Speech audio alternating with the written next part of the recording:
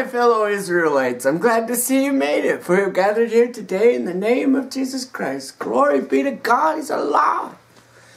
Today, my friends, we're going to jump right into Proverbs chapters 3, 4, and possibly some 5 today. It's always a good reminder to remind us, and maybe today's message is for myself. And, you know, after I make this message, I'll go back and preach to myself, We all come to a place in our life where we struggle. And, we could think that just because we've turned our life to Jesus and we're a Christian, we will never struggle again, but that's not the case. You could go 10, 20 years and not be struggling, and then all of a sudden a great storm or struggle comes upon your life, whether it be testing or trials, and then we begin to question and wonder, what is God's plan for my life or your life? What is God's plan for our lives? What is God's will? And so we get distracted. I know for me in my life, I've been preaching the gospel of Jesus Christ for the past 5 years, and if I completely leaned on my own understanding, I would be lost. Because everything God says about His love and His mercy and His grace and how all those things are available for us, and we're like, yeah, I want that. And then He says, well, come and follow me. And then we begin to follow Him, and all of a sudden we find ourselves in a giant spiritual warfare. We find ourselves in warfare out against the world. There's times in my life where it feels like I'm completely possessed by a foreign spirit, a different spirit, something completely different and foreign from what I am or who I am. And it's from the abundance of what's in our heart flows out the truth. And for me, I flow out Jesus all day long, the gospel, the Bible, and it stresses my family out, and in that, there's kind of a negative feeling or vibe, and then we begin to question, did God call me to preach and teach His gospel, His good news, His word? And so there's all these obstacles and things come along to take it away. You go to church in different churches, and you're like, hey, I want to be a part of your group, and then we don't want nothing to do with you. And a lot of it all come from judging my appearance. Whether or not I had a beard or I had the right clothing. We see it today, everybody's so full of judgment, and we're always judging the very first appearance, as though we were going for a job interview. Yet, care, love, compassion, those things are slowly being removed. It makes me wonder, you say we're going to follow Jesus, I'm going to preach the gospel, and I sure thought somebody out in the world, whether it be a local church or someone out there, would say, what you're doing, your enthusiasm, your zeal, your love for God is commendable. Come and join our group. Come and help us do what we're doing. We're doing this and that, and we could sure use somebody who's full of compassion, zeal, love for God. And it's silence. Nobody help you. Nobody. And then you begin to wonder, did God call me to do these things? Because if God called you to do something, if He called you and asked you to do something, would God then come and be a deterrent to you? Like, would He put up all these briars and thorns and thistles? Is it God doing those things? Trying to prevent me from doing what He asked me to do? God asked me to preach the gospel of Jesus Christ. Tell the world the good news. Jesus loves them, hears their prayers, and is coming soon. Yet nobody wants to hear it. Nobody wants to listen to it. And most people who are churches and church elders in a community of member church people or religious people, it's all about them. It's all about them. You know, it's not about you. It's not about building you up. Don't want to know you personally. Don't care for you. Don't want to hear about your problems. And yet in all of it, it just seems like not only the Christians, but the entire world begins to despise you and hate you and reject you. And you're like, what's going on, God? And it's not God. It's evidence. Satan is the prince of this world. He hates God. He hates God. You know you're on the right path when everything that could go wrong goes wrong. And it's not God hindering you, but it's the devil. It's that spiritual warfare. It's that little voice in your head, you know, oh yeah, you know, if the church won't accept you, how could God ask you to do this, you know? You see these things and wonder, you know, how did saints and apostles of the past deal with it, you know? Paul says he was dressed in rags. He was homeless. And he had nothing. Jesus says to the rich man, you know, there was an American. If you think about what a rich man is, a person with many possessions. A rich man said, how do I, Jesus, a rich man, enter into the kingdom of heaven? He says, follow the 10 Commandments. Right there, you know, do not murder. Honor your mother and your father. Do not lie. Do not bear false witness against your neighbors. Do not slander people you do not know. Do these things. Do not commit adultery. And it will go well with you. Eternal life is yours. The rich man said, wow, I've done all of that every day since the day of my youth. Right?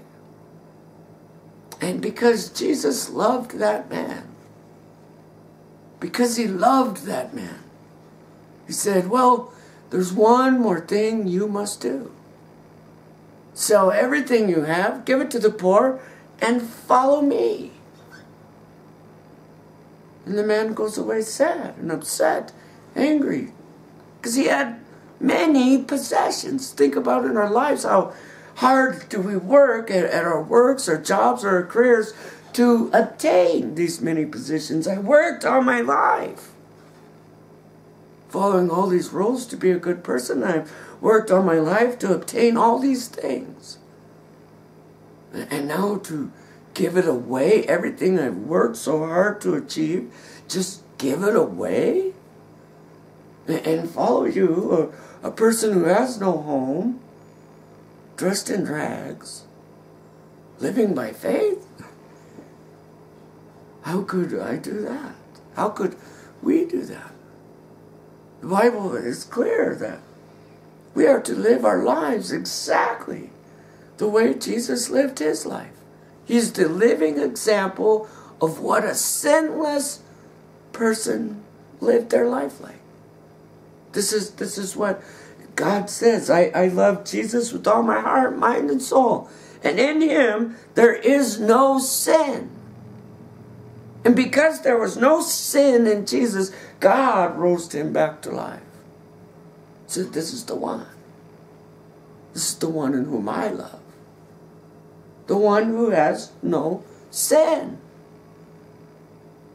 And yet, does the Pope live his life just like Jesus did?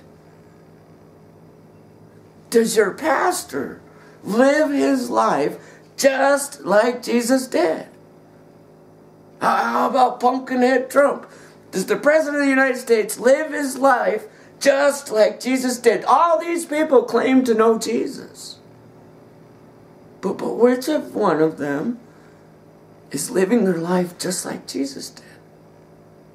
Jesus says, this is the one who has eternal life in him. The one who obeys me. The one who obeys me.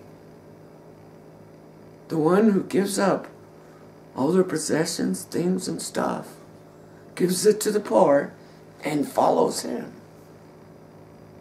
The one who hears his words and then puts them into practice. That's the one who loves me. That's the one who has eternal life. And those who hate him, they are the ones who refuse to obey him. Refuse to live their lives likened unto Jesus Christ in the same way he did. Same way he did. You know, here in the United States of America, it is definitely the Democratic and Republican Party, the most evil people, Sodom and Gomorrah. It's the most evil people on earth, gathering together to conspire against Christians. And you got to understand, it's against Christians because it's they who want to condemn you. Condemn you. How do they condemn you? Bow down to our mark, our image, our statue, our flag. The United States of Washington, America. Bow down to that. No, do not bow down to the image of Jesus Christ. Do not bow down to the likeness of Jesus Christ, but bow down to our flag. Right? You want to piss somebody off, you know, just disrespect their flag, because then you're disrespecting their morals and you're disrespecting everything they stand for. They hold a blind eye to justice. The mark, the dollar bill. Satan is a dollar bill. And everybody who loves Satan with all their heart, mind, soul, everyone who loves the dollar bill with all their heart, mind, and soul is cursed. And I'm not cursing you. I'm telling you, God said you're cursed. Cursed. Be better you had never been born. Cursed. And there's many people across America saying, I wish I'd never been born. And you know who's leading the way in suicide? The veterans, the army, the soldiers, who came to the realization that they weren't protecting the Constitution. Instead, they were protecting the rights of their slave owners. And their slaves' owners have all bowed down to Satan, the dollar bill. The dollar bill, image, mark, and the name. Washington. Washington. Washington wants to rule the entire earth, and they want to rule over you, over us. Do anything you want in life, but don't be like Jesus. Jesus didn't have a job. How dare you? Stop working. One of the fights I've had is I preach the gospel of Jesus Christ, and yet not a Christian, not a person, not no one says, you know, what you're doing is so good. Let me give you a gift to ensure, like a tip, like you would tip your waitress, like, you know, you do this and say, what you're doing is so powerful, is good. We'd like to see you each and every day. You know, I'm not the one who decided to make food cost money. Satan did, and I live in Satan's world, and the evidence Satan hates Jesus is anytime anybody works for God, dedicates, devotes their life with great compassion to the Word of God, to the preaching of Jesus Christ, they are unworthy of food. Don't bow down to my image, you get no food. Unworthy of food, unworthy of money. And it's not that I worship Satan, or I worship the dollar, or I love the dollar, or have any concern for the dollar. The dollar won't come to my hand because Satan controls the dollar, and Satan hates Jesus. Give up on your eternal life. Love money. Love the powers and the riches of this world. I know what? Teachings and instructions of demons and devils. This is how they do it. I know what? Fast from food. They'll tell you to fast from certain foods, certain drinks, certain things. And then remind you that, hey, so Joe Blow here on my cell phone sent me a text message and wanted to tell everybody, and who is Joe Blow's name? Don't worry about his name. Don't worry about that. But he experienced a miracle. He fasted from food for 5 days and experienced a miracle. Praise God. Everybody stand up. Praise God. What was the miracle, Jim? He got a job. He got a job. And we call that a miracle. That lazy bum got a job. And we're praising God in church. What a miracle.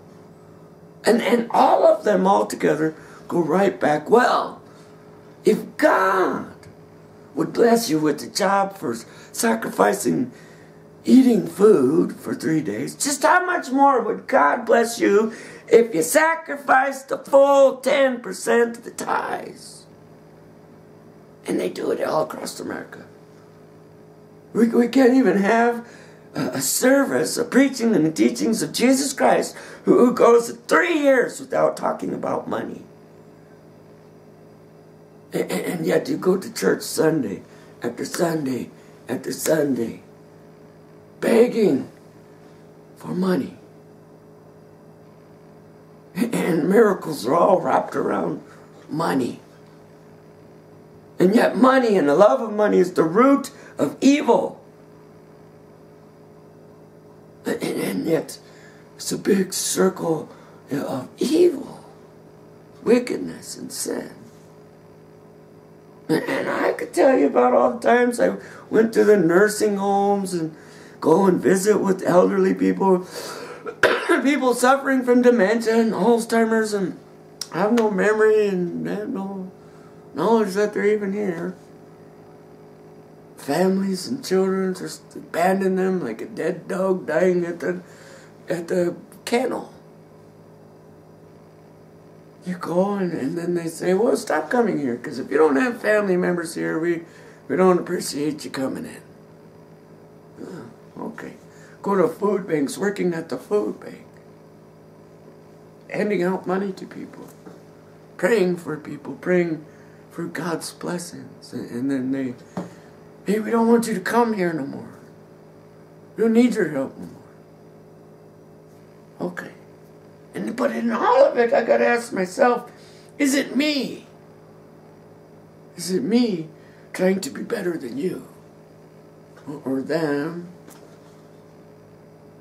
Is it my own pride that just won't admit that we have all gone wrong?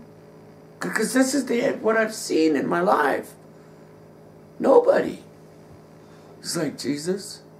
And if there's one thing you don't want to do, is become like Jesus. Nobody does right. Nobody does good. No one. Not one. So God rose Jesus Christ back to life. This one did. Yet no others have. No others are. We're all about the forgiveness. Forgive me, Father, but so I may live in greed.